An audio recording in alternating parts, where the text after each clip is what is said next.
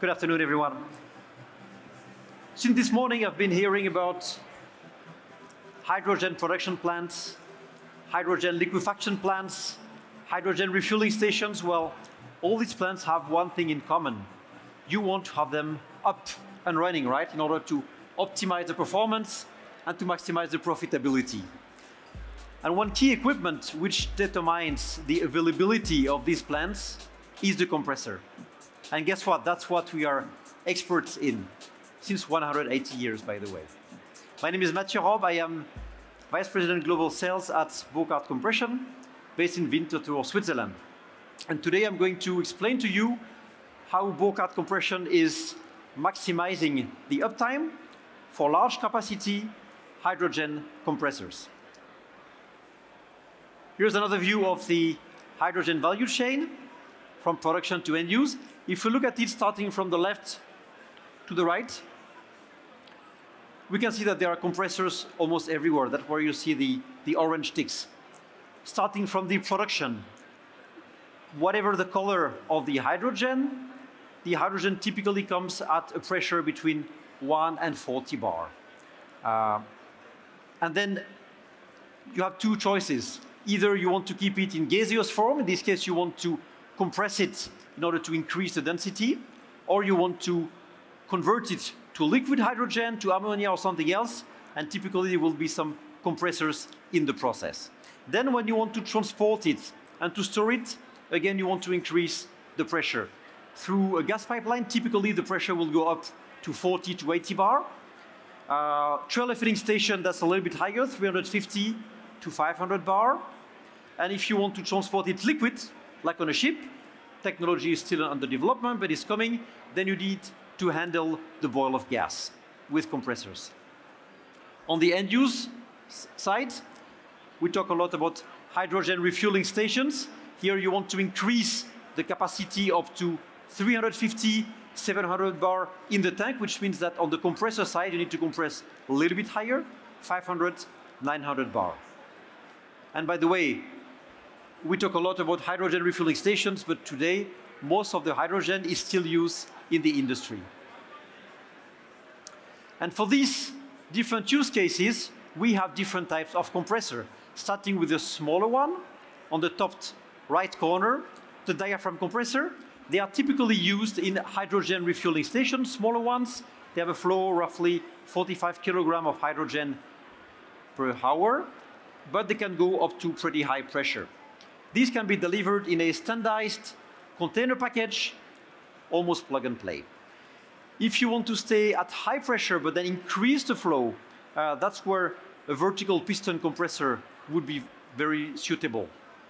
This is the one we use typically in trailer filling stations or in heavy-duty hydrogen refueling stations. Here the flow can go up to 200 kilogram per hour, and today we are able to deliver this compressor up to 550 bar, non-loop, completely oil-free, reciprocating technology. There are other cases where you need even larger flow, but at reduced pressure. This is the case for hydrogen liquefaction or for pipeline injection. Here we would use large capacity horizontal compressors that can go to 80 bar, for example. And I will use this example of this horizontal large capacity oil-free compressor to show you how to maximize the uptime. It's a combination of three main factors. First factor is state-of-the-art, best-in-class, oil-free compression technology. At Burckhardt Compression, we design our own compressors, of course, but also the components. Compressor is important, but even more important for the uptime, for the availability, for the durability, is the sealing technology and the ring technology.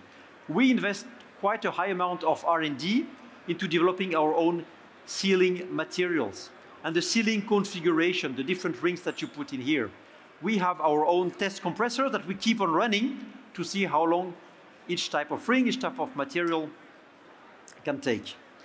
Right now, we are developing, for example, a test compressor together with our partner Shell that can go up to 900 bar non-lube for high capacity.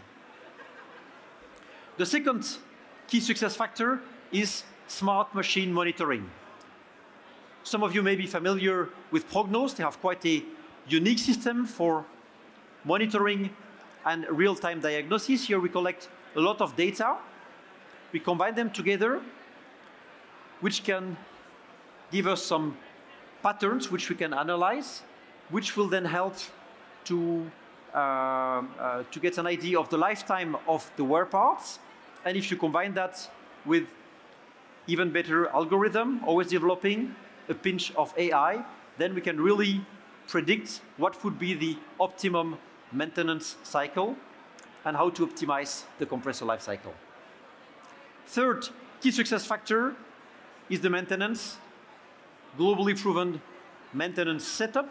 Here we rely on decades of global experience. First, you need to have the global network of service experts, and then you need to have the expertise, the know-how, how to interpret the data. It's one thing to get a lot of data about your running compressor. It's another one to be able to interpret your data and then to draw some conclusions out of it. We know by experience that there are really two types of components which have a critical impact on the lifetime. That's the rings, the sealing rings, and that's the valve. And that's where the expertise of the field service comes into play. When you combine these three success factors together, that's when you can optimize then the uptime of your compressor. 27,000 hours is the amount of runtime that we have achieved on the field with oil-free hydrogen compressors. That's a little bit more than 3 years of uninterrupted operation. You don't want your compressor to be the bottleneck. That's where we are today. That's what we are developing. If you want to know more about our technology, if you want to talk to our technical experts, I invite you to come to our booth just behind over there. We'll be happy to have a chat with you. Thank you very much for your attention.